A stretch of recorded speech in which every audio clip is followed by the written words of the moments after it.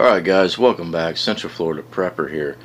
Today, got a little bit of news for you, things that I am connecting dots on and thinking through. This is a rabbit hole type of story here, but some news that came across my feed last night, well, early this morning, about almost 4 o'clock this morning when this came through. Just figured I'd just go ahead and share this with y'all. This report I pulled off of the great CNN, but the fact is it gave me a story to chase down. So let me go ahead and pull this up, and of course I will change how I say certain things just so that I don't get dinged. Again, I will pop up the story for you so you can, and I'll also put the links in the description box so that you can see that, and also pin in the comments. Alright, so NK says it tested fired a new type of submarine launched ballistic missile. That's SLBMs. NK said it test fired a new type of submarine launched ballistic missile Wednesday, a day after Pyongyang, I know I messed it up, and Washington agreed to resume nuclear talks. The launch marks a departure from the test of short-range missiles NK has carried out in recent months. State-run Korea Central News Agency, KCNA, reported that the new type of SLBM was a Pugosong 3. I know I messed that up, guys. Sorry, it's not my second language. The new type ballistic missile was fired in vertical mode, KCNA said. The test firing scientifically and technically confirmed the key tactical and technical issues of the newly designed ballistic missile and had no adverse impact on security of neighboring countries. Now, we'll pop up a little picture there of this thing coming through the water. What's interesting about this story, like I said, I'll put the link up for you. They said, the United States said that this missile test was shot off of a barge-like platform designed for underwater launches. This picture here, that's not being shot off a barge. That's coming from underneath the water. Alright. Now, did they sink the barge? Does it have some type of capabilities where it sinks below water to launch and then they just float the barge back up? I don't know that. But for a long time, the U.S. kept saying that NK does not have a submarine. Does not have a submarine. Doesn't have the capabilities of this. But here it is. Alright. So, Central Florida, why is that an issue? There's been a lot of issues. There's a lot of issues with that. One, they're downplaying the strength of NK. Two, this type of missile, let me go ahead and go over the specifics for you. Alright, this particular one, East Coast Wednesday morning, and flew towards East Sea, also known as Sea of Japan, for a distance of 450 kilometers, 280 miles, before landing in the waters of Japan. Oh, that's no big deal. It's only 280 miles. It reached the altitude of 910 kilometers, 565 miles. I want you to keep that number in your head, because with this, I want to go back to high nuclear explosions. Alright, the things that create EMPs, or even EMP weaponry. Okay, so for a high yield explosion of approximately 10 megatons detonated 320 kilometers, 200 miles above the center of the continental U.S. Almost the entire country, as well as parts of Mexico and Canada, would be affected by EMP. So they have the technology. There's been rumors of them working on EMP weaponry. Alright. Even a 10 megaton nuclear warhead launched on one of these mid-range ballistic missiles that they just tested would reach an altitude high enough to shoot above the central part of the United States. It's up high enough, detonate, there's your EMP. I know I've been harping the last couple of videos on EMPs because it is a concern of mine. I think that would be one of the main avenue other countries or even this country will use. Now, if it is this country that uses it against the American people, its own people, it'd be quite easily to blame North Korea. I mean, now they're showing photos of their submarine now that first denied they even had helicopters. Sorry, guys.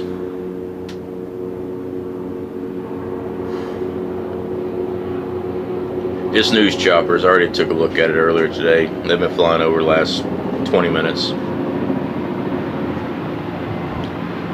Get down! Get to the chopper!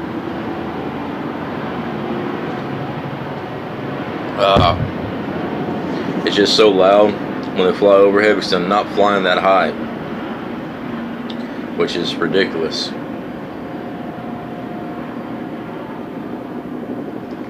Let's see if I can pull. I did take some photos last night. I'll be popping those up of their submarine. Now, let me throw this out there for y'all. Alright, so now I'm saying that our government would attack American citizens with this.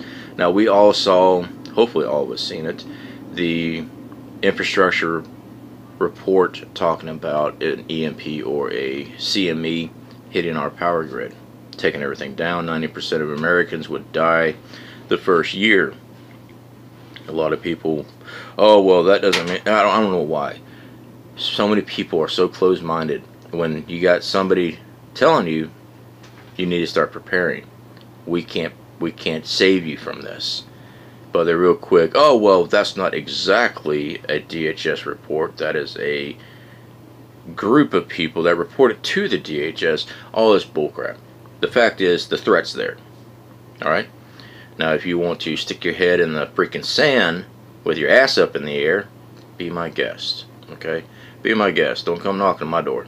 You're not going to like what you find. Alright? But as for everyone else, we take threats like this.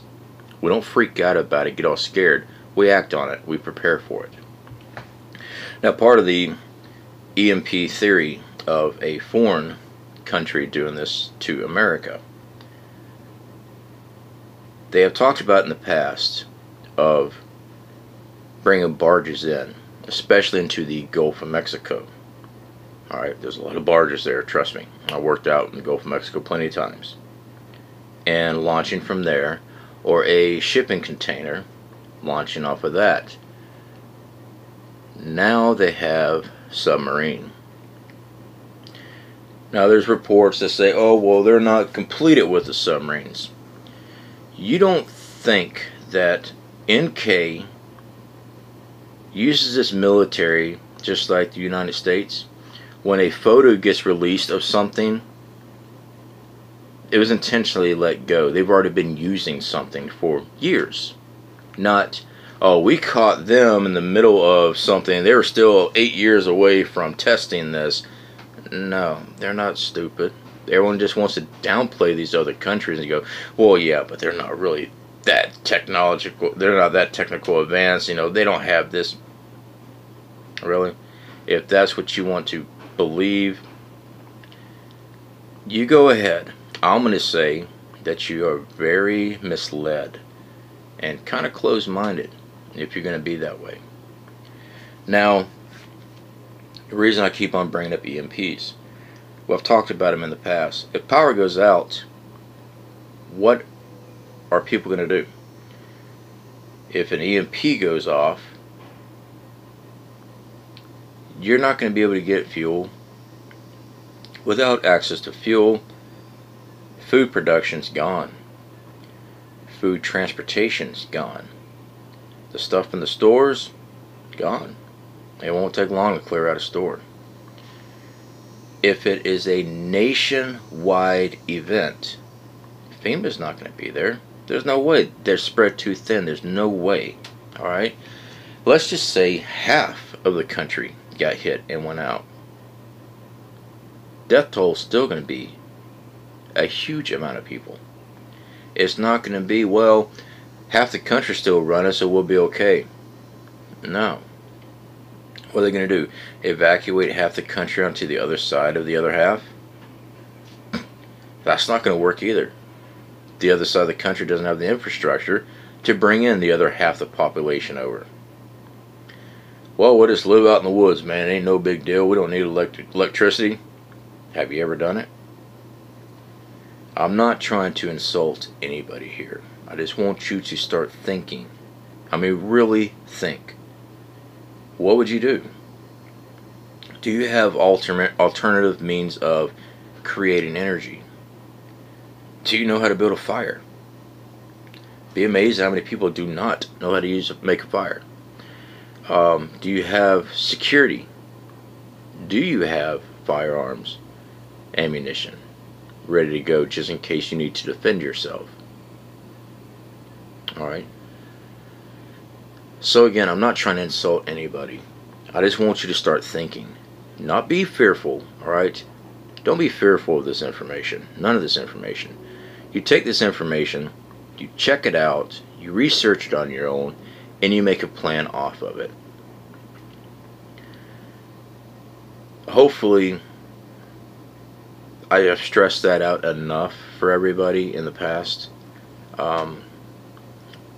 Never been on the fear-mongering wagon. But information and awareness is not fear-mongering. Sticking your head in the sand because you don't want to hear something, you know, that's what you have a right as a person to do. Do I recommend it? Definitely not. I value my life. I value the life of my family. When I get reports like this and I start connecting things together and looking at them, I'm like, no, okay, so I need to start prepping. I need to start preparing for that situation too. And I've said in the past, most of your preps work hand in hand with multiple disaster types. Alright? EMP, okay, power goes out. Well, we also prep for storms, which power goes out all the time. Generators, fuel, renewable energy, solar, things like that, so we have a way of generating power. I just did a video on the Faraday cage yesterday. I stuck it somewhere. It's over there. That's only one of ours, because we have a lot of different electronics that we want to be able to use if things go bad. Now, our drills, grinders, things like that, will they be okay without a Faraday cage? Well, you know, it's possible. They're not hooked up to the grid. They're unplugged, stored away. So yeah, they might be okay.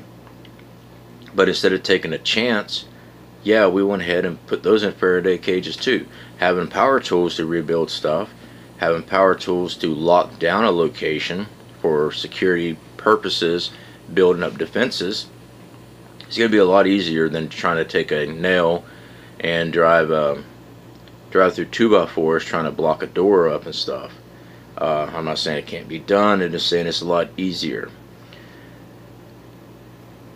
Another question, do you have nails? No, but the hardware store's got them. That's all. You You're going to be able to drive down to the hardware store, and if there's no power, is the hardware store going to be open, or is it going to be already looted by the time you finally get over there? So anyway, guys, just something to think about. Again, I will put those links up for those stories so you can follow up on it on your own. It is concerning that they're releasing this bit of information out, and they keep downplaying, oh well, they don't really have the ability yet to do anything. But prior, they talked about if they ever got the capabilities to do a underwater launch from a submarine, it would be a huge threat on the United States, because you can't track where that missile is being launched from. Is one thing to look at launches from ground. Alright, we know where it's at, we can track the trajectory, all that good stuff. We already see it. We can send in a strike team or bomb the crap out of it, and no more threat.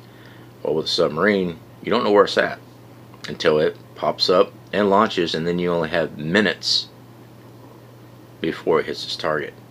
It ain't several minutes, it's only a few minutes. Alright, if one sitting up in the Gulf and decided to launch, it only took a couple minutes to get over the central part of the United States.